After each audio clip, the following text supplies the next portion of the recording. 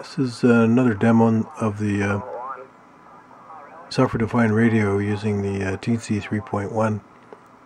This version of it is a little bit different. It implements image suppression or sideband suppression.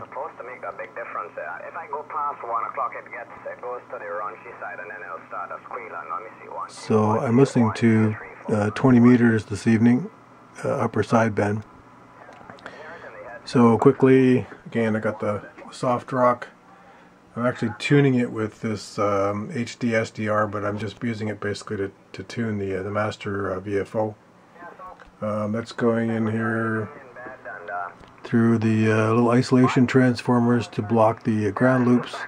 I had to put a little amplifier in here, so I got a couple of op amps, which allows me to adjust the IQ balance, and gives me a little bit larger signal going into the Teensy. So that's going into the Teensy audio shield. The audio output is going into this little speaker here, which is what you're hearing. The spectrum display here, the range is 22 kilohertz. The red line is actually at 11 kilohertz internally. So what's coming out of the soft rock is basically being sampled at 44 kilohertz, so it has 22 kilohertz bandwidth. I have a local VFO in the software that's taking as 11 kilohertz VFO. It's basically pushing this 11 kilohertz section down to DC, so I'm avoiding all this garbage here. This is all hum and noise and stuff coming through, and I'm very neatly cutting that out by actually shifting the audio down and processing it. So I'm not actually processing the audio that's in this very noisy section here. So you push it down.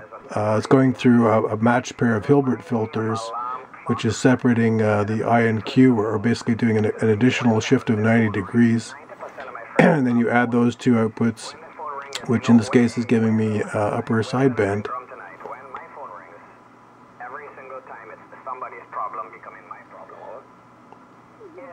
So the sideband suppression isn't great. Still got to work on that.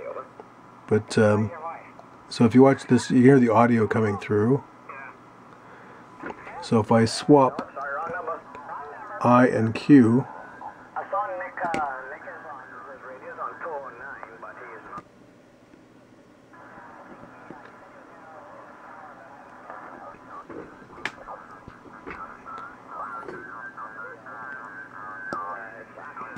so if I swap it back,